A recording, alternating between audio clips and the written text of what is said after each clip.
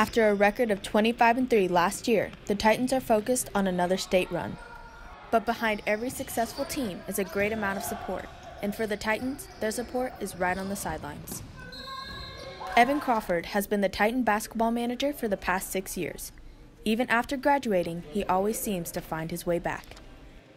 Evan's here every single day supporting us. Doesn't matter what condition it is. I think the kids feed off of that as well. Nobody's more excited when we win. Evan's, just a heart and soul of what we do. But his love for sports started long before becoming a Titan.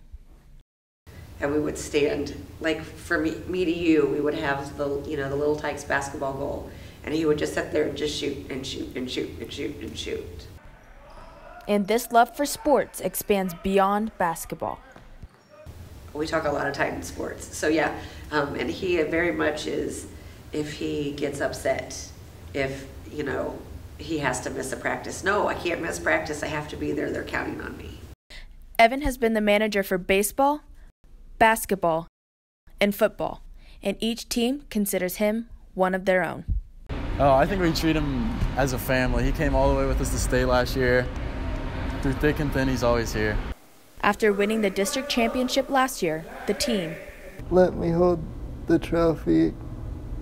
It kind of made me feel like I was part of that team. He to him, he feels like he's one of them. Evan helps keep you grounded.